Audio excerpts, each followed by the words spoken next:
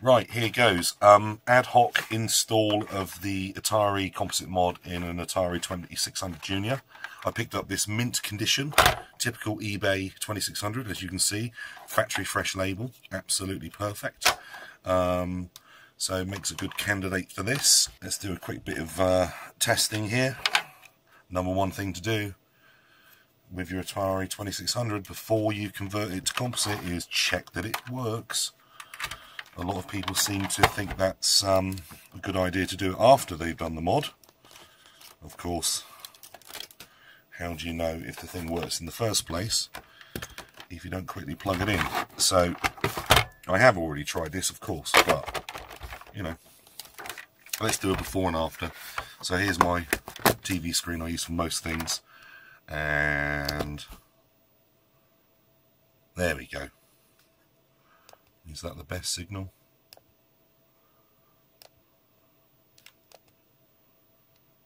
Yeah, that looks like the best channel, really. So there we go. Typical 2600 output in good old RF. Yeah. You know, playable, but we can do better than that. Let's give this a go. So yeah, be aware of these things. That is a really stupid connector to use for power. You're shorting it out the moment you plug it in. Anyway, so cartridge out. What we got to do is a few screws. There's probably a tin plate in there. Some of these you'll find on eBay, and somebody's already been inside and removed the tin plate. It's not essential that it's in there, but you know, personally I always refit them. 5 screws. Nice pens. Yeah, sorry about the dodgy focus. Couldn't be bothered to fix it, but we'll be alright. Right, okay. So if you're lucky, the case will just come off nicely, and there's a ribbon thing down on the inside edge. That thing, be careful. It just comes out. Right, do away with that for now. Right, so what we've got here is there's a bunch of tabs, blah blah blah. They need a little bit of a tweak. Straighten them out so you can take the tin case off.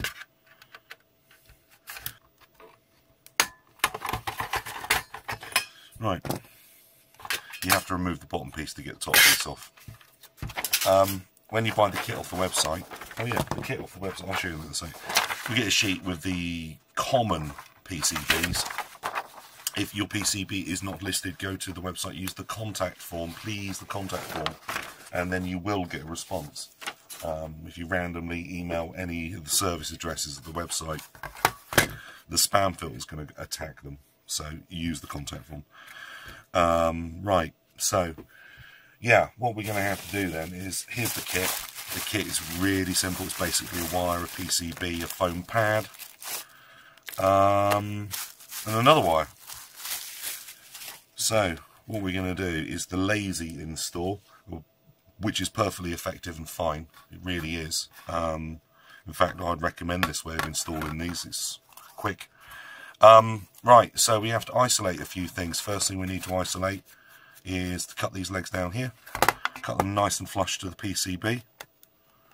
Okay, so that removes the 5 volts and the signal wire to the modulator. So that's effectively now removed.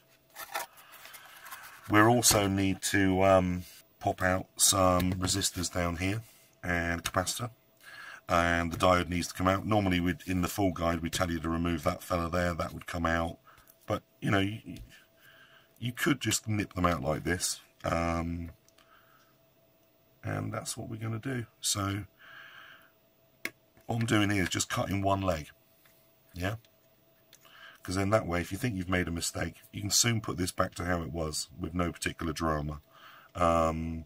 So yeah, this one needs to come out here. Just going to bend that out of the way. That's coming from the long trace down there, so that's that one there, I think. Yeah, that's that one. But I need to cut you from the top side there, not the bottom. So that's you out.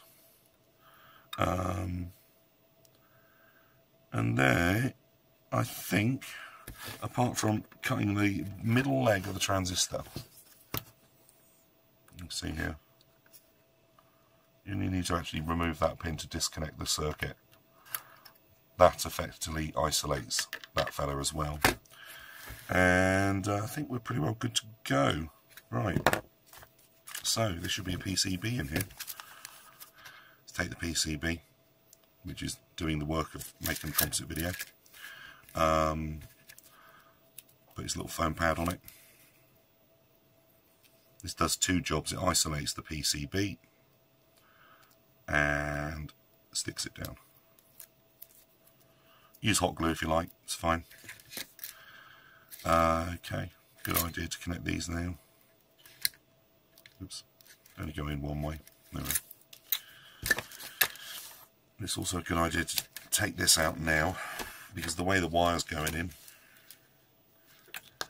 it needs to clear the corner. So if I plug that in there like that now, I can then place the PCB just right up, just inside where you've got the silver lines here. And if you're going to put your tin hat back on, you're going to want to clear those silver lines as much as possible. And that basically means putting it in like that. Just tucked up right underneath that now isolated connector. And the wire will just sit up there, kinked, like that. Okay? That'll go that way for now. We'll worry about this in a minute. Oh, look. It's still got electricity in it. It's just gone out. Right. Okay. So, the other thing to do, you really should cut the cables short. We've seen people where they're wondering why they've got video noise and they've done something like that over the top of these nice noisy chips here. So, just keep the wires short. So first one we'll do is the actual composite pickup. Composite pickup goes down here. Can you see that? Yep. There we are. So I'll cut that nice and short like that. Nice and brave. This might not even work. Imagine that. This video might not make the internet. Alright. Just nip the end off. Hopefully my soldering iron's on. It's not. La, la, la. And the magic of television. Right, I'll go back to that wire in a minute whilst the soldering iron heats up. The audio pickup goes down there, like that. So I shall cut that off like that now. The 5 volts you pick up off the bottom of the transistor here. That's a nice little place to grab it. Keeps the wires all tidy. Let's just do that in a sec. Because my funky soldering iron should be hot already. Yep. So let's get this composite wire on. Ugh, I really can't see without my specs. Right. Composite goes off the trace that comes down there. And remember, there are multiple versions of all of these boards, so unless your board looks identical to what this is, don't follow this guide. Check out the other images on the website, and if you're not sure, use the contact form. Obviously, it's quite a good idea if you're thinking of buying one of these kits, just to quickly pop the lid off the machine before you buy it, because I'm reasonably sure that most people, if they can already use a soldering iron, can probably do this just by quickly watching this video and copying what I'm doing here.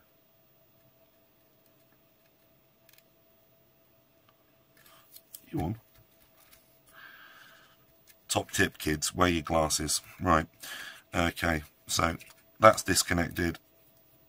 Transistor's disconnected. Let's move that wire there like that. That's disconnected.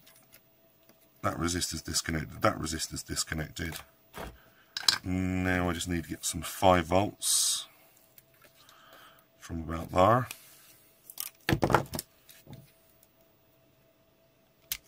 How neat this is going to be.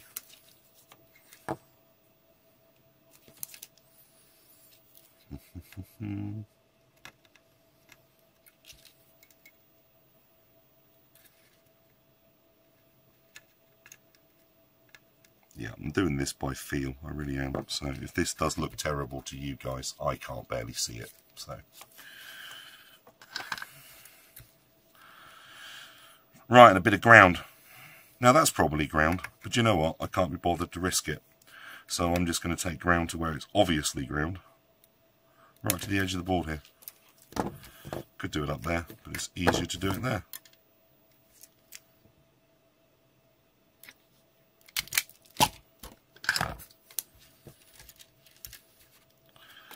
Right.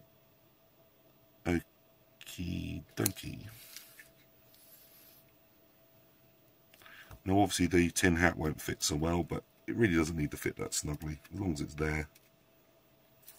Right. That's connected. So, hopefully, as long as I haven't actually just totally screwed this up, this is going to look a little bit different now. Now obviously, what you do before you reassemble something you just messed around with, you check it, you see if it still works, you see if the magic smoke comes out. So here's my tally. The difference is this time is we're going to go for some composite video. We're using the composite video thing, plug in the new cables like so, and so we're going to need a cartridge. Of course. We've got the keep your grubby little fingers out gate in there. Right, that's probably off. Where's the power wire? Bar.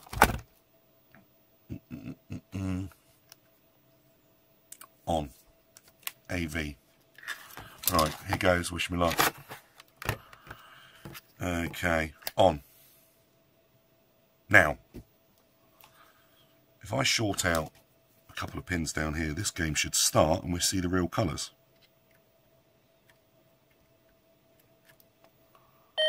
Now, does that or does that not look a lot damn better, apart from me wibbling the wires? Hey.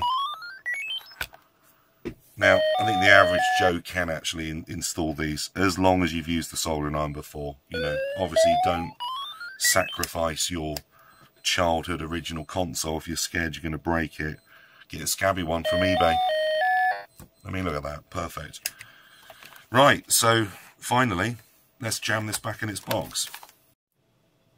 Okay, bit of a jump cut there so we can do some close-ups. So, right, so now we know it works. What do? Well, we can either leave these components in, the ones that I disconnected, or to do a cleaner job of it, I'm going to cut them out. And then I can give you a nice close-up of what's actually happened.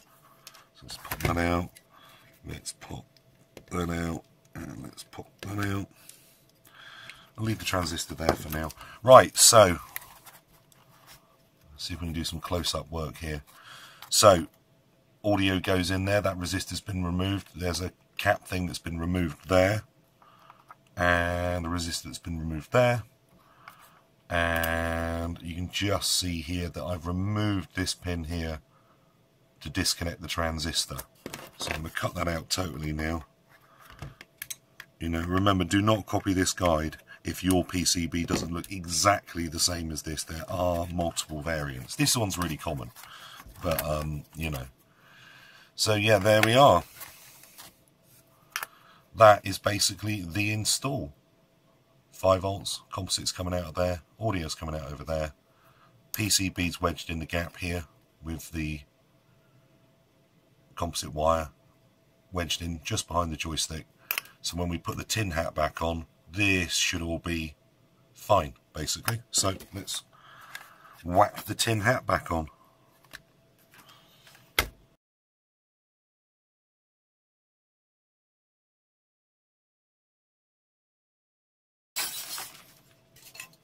Okay, generally harder to get these things back on than take it off.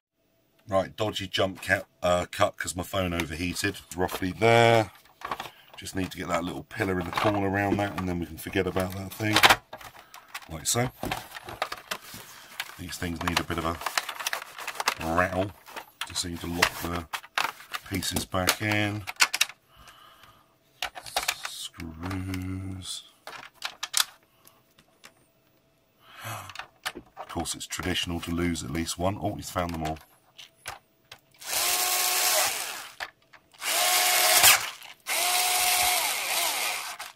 Yeah, not the sort of thing you'd normally use a power driver on, but hey.